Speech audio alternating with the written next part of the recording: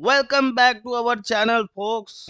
Today we have an exciting project that will take your web development skill to the next level. Get ready to embark on an incredible journey with our 50 projects in 50 days series. In today's episode, we will be diving into the world of HTML, CSS and JavaScript to create a stunning and interactive frequently asked questions accordion menu. Let's get started. Alright, everyone, before we jump into the coding, let's quickly go over what an frequently asked accordion menu is. An frequently asked accordion menu is a popular web design element that allows users to reveal or hide content by clicking on accordion style panels like this. It's a fantastic way to organize and present frequently asked questions in a compact and user-friendly manner. Today, we are going to build a sleek and modern version of this menu using HTML, CSS, and JavaScript. So, firstly, let's get started with our HTML file. Alright, so let's dive into the HTML code. First, we will set up the HTML structure of our accordion menu. Then we will create an accordion items, and each list item will represent a question and its answer. We will give each question a clickable heading and wrap the answer in a div. Simple, right?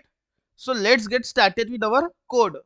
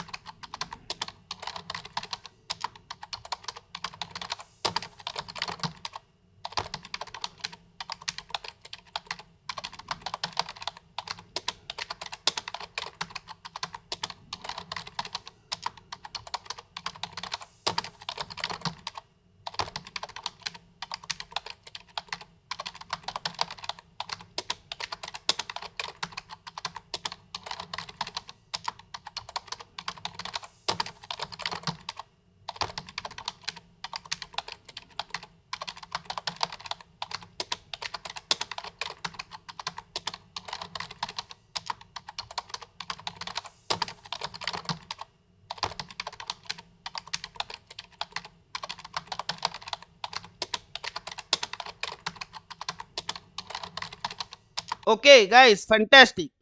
Now we have created our HTML file, and this is how it looks in our browser. Obviously, it will not look a user friendly and attractive because we have not implemented the CSS and JavaScript file yet. but we will implement it later. Let's get understand first what we have written in our HTML file. So talking about this doc type, this is the document type declaration and specifies that the HTML version being used is HTML5. Then there is a tag that is HTML and has attribute language is English. This is the opening tag of the HTML document and includes the language attribute, which specifies the language of the document, English in our case. This is head tag. So, what is the head tag? The head section of the HTML document and contains meta information and external dependencies. This is our external dependencies, that is link tag, and we have given our CSS file path here. This is our viewport and this is a char set. So what is char set? So this is a meta tag set the character encoding of the document to UTF-8, which supports a wide range of characters. And about the meta viewport, so this is the meta tag sets a viewport properties allowing the web page to responsive and adapt to different devices widths. This is very important to make your web page responsive. And we have given a div and a collection of buttons, pans and various tags in our body tag.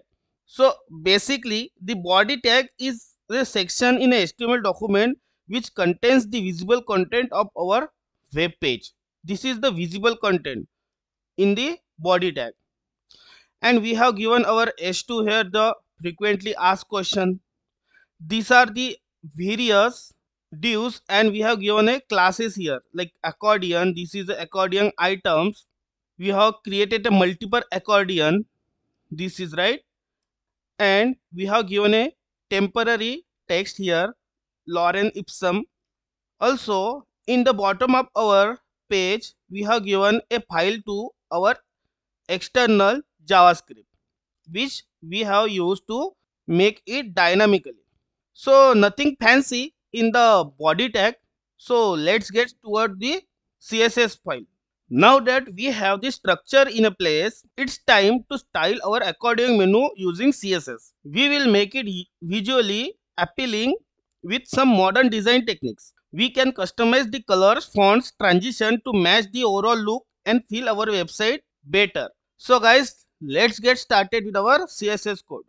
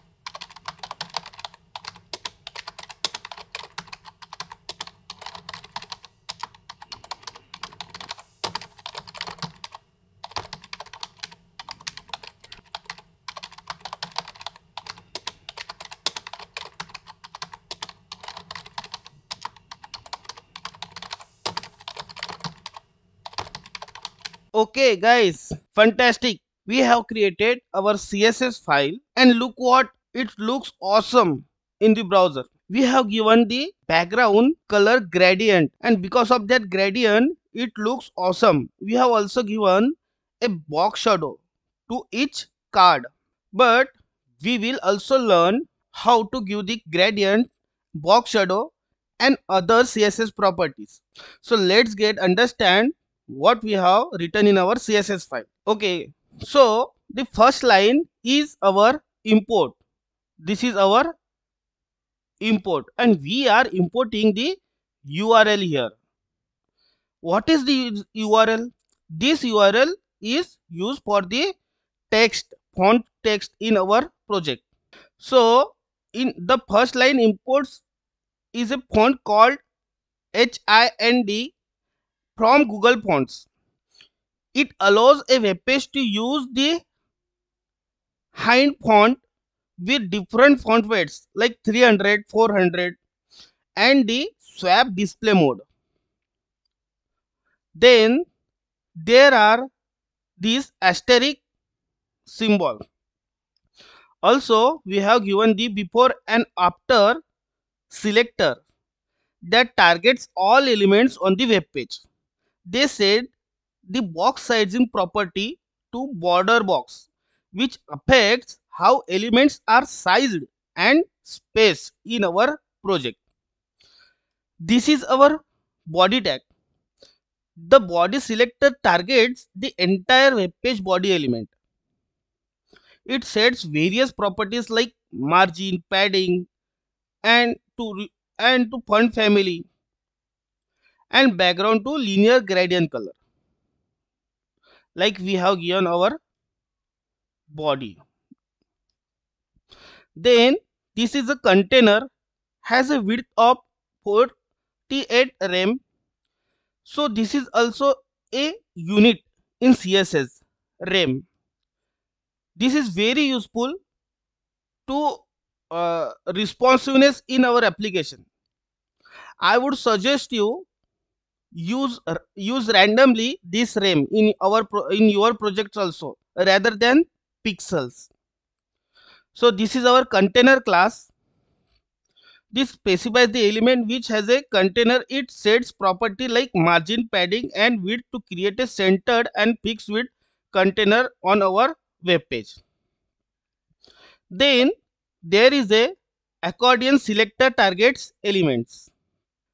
An accordion is a UI element that expands and collapses content section to provide code style, the accordion items and buttons.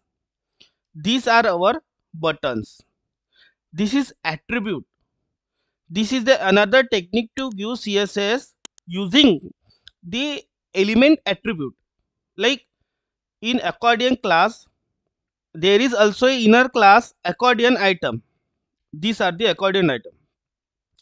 In that there is a button. This is our button and has attribute area expanded true. When it is expanded, then this style will apply. So you understand, sometimes we don't also need to use the JavaScript. Somehow CSS have some built-in functionality to apply the CSS dynamically. And this is our button. So we have given the CSS to our button and this looks attractive. In our case, the button is position related to display block and we have width 100%. So talking about uh, the accordion items. The accordion button targets all button selectors within the accordion. It sets property like position, display text, align, width, padding, color, font size, font weight, border, background and outline to define the appearance of the buttons. The accordion button over accordion button focus. These classes, this CSS is used to over and focus our elements. Example, when using the keyboard to navigate, it changes the color property to different color to provide visual feedbacks. Then there is a accordion button over and focus, and these are the after selectors. So in this, it selects targets the pseudo elements after that is added after the button content when it's being hovered or focused. It changes the color and border properties to enhance the visual feedbacks. That is why we are using this CSS properties. And there is a accordion has a button and icon, the plus icon. And yeah, so we have also learned how to give CSS using the attributes. Okay, so that's it in the our CSS file. Wow, look at how our accordion menu is starting to take shape, but it's not functional yet. If we click on the plus icon, it is not working as expected. That's where JavaScript comes into play. We will add some interactivity and make the magic happen. We will write a JavaScript function that handles the click event on each question. When a question is clicked, we will toggle the visibility of its associated answer by adding or removing the CSS class. This way, we can expand or collapse the answer smoothly. So guys, let's get started with our JavaScript code.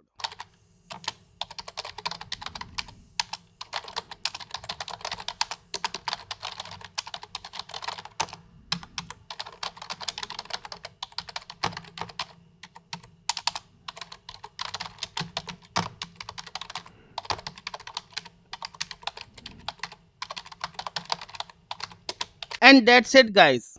Just like that, our frequently asked question accordion menu is completed. We have successfully combined HTML, CSS and JavaScript to create an engaging and interactive web elements.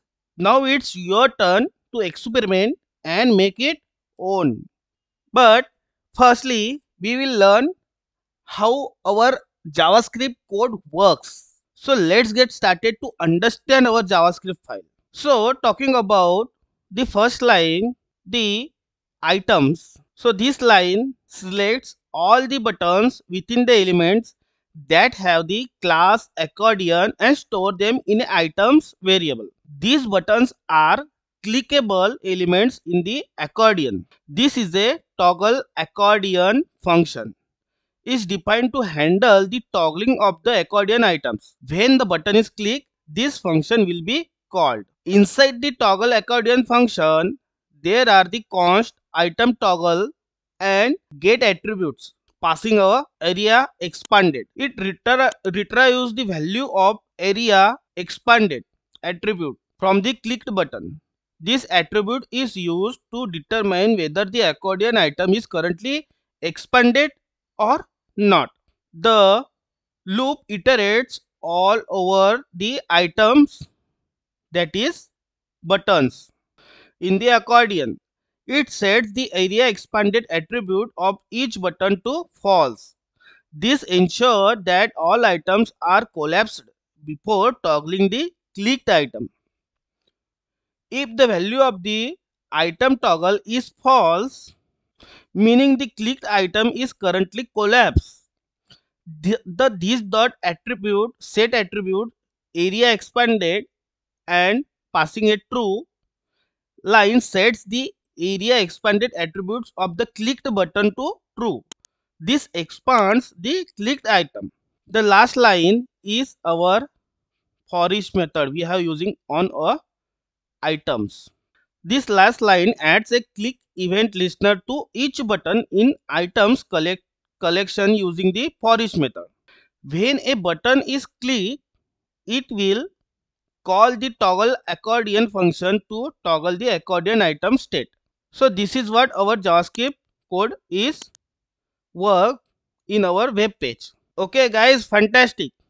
So that's all for today's episode of 50 projects in 50 days. We hope you enjoy building this awesome frequently asked question accordion menu as much as we did.